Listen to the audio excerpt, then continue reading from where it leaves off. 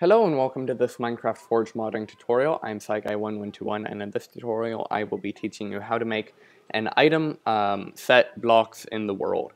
An example of this would be the door item, setting a door down in the world when the player right clicks on a block using it. So let's go ahead and get started. I am going to be using a basic item and basic block to start off, so if you don't know how to do that, go ahead and watch my tutorials on that. But let's get started now. So the way we're going to do this is a single method, and that is public boolean on item use. And actually I want a space under there. And there are 10 parameters. They are item stack, entity player, world, int x, int y, int z, and then we have int par 7. I'm not really sure what that one does, nor am I sure what the later ones do. I think that they might have something to do with metadata, but I'm not 100% sure. So they are float par 8, float par 9, and float par 10. So now we're going to add a couple if statements. The first one is if par 7, so one of the ones that I don't know what it does, not equal 1, then we're going to return false.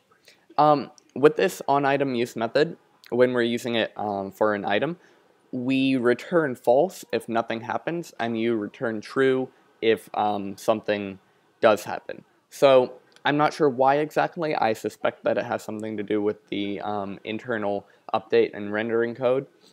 But in case you're using it for something other than what I'm teaching in this tutorial, but you're just using this tutorial for reference, know that.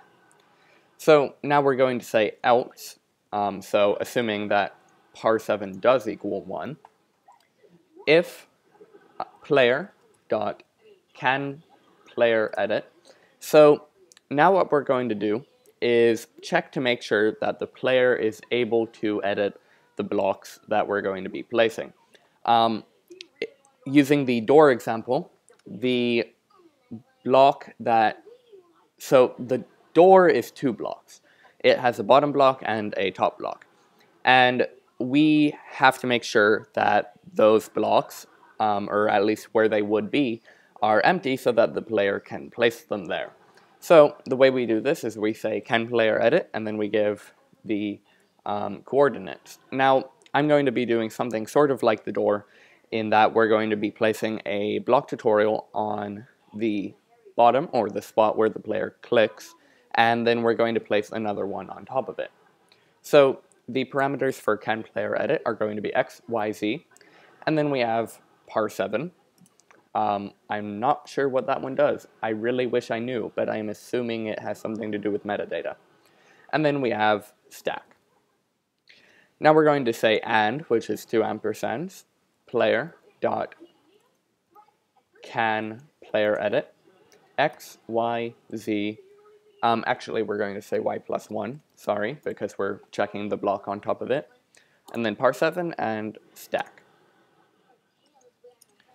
Okay, so now, inside of this if statement, we are going to say world dot set block x, y, z, and then we have the block ID that we're going to set. Now in this case, it's going to be tutorial.block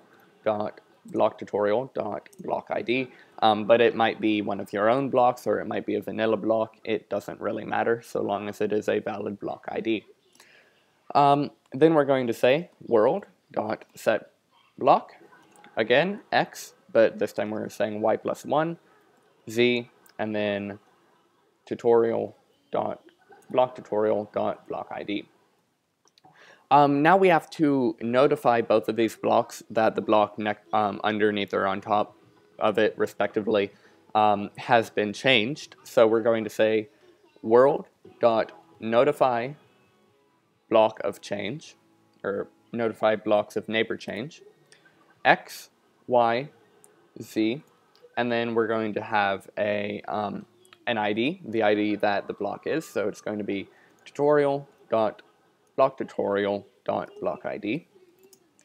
And then we have to do it for the block on top. So world.notify blocks of neighbor change x, y plus 1, z tutorial.blocktutorial.blockID.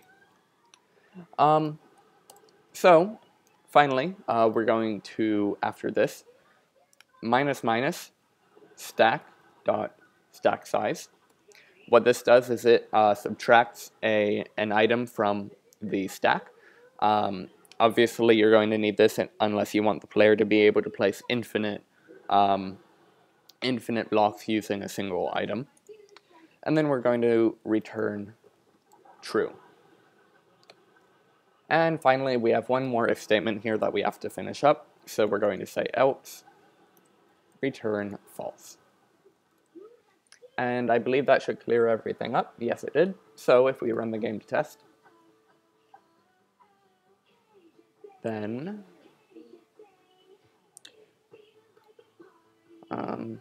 if we go into our creative world